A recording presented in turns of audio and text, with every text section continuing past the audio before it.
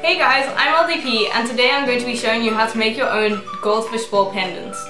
Now, I recently got this Mod Podge Dimensional Magic and I've never used it before, not sure if it's actually available for sale here in South Africa, but yeah, I decided to make a goldfish ball because I've never owned a goldfish, but I've always really loved goldfish and they've always been a kind of a symbol of good luck in our family.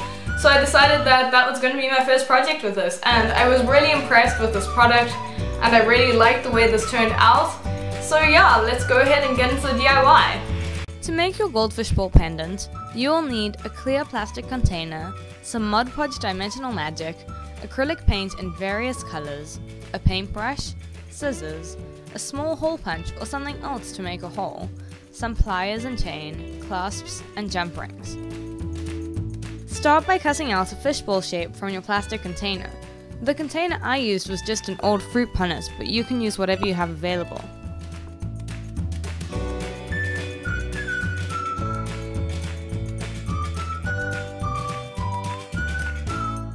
Next, punch a hole in the top of the bowl shape.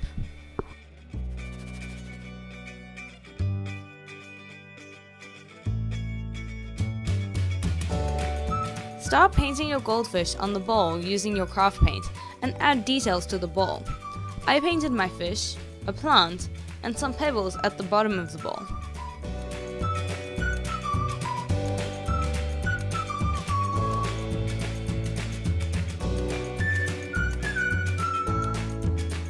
After the paint is dry, you can add your Mod Podge Dimensional Magic and leave it to dry, and then your goldfish ball pendant is complete.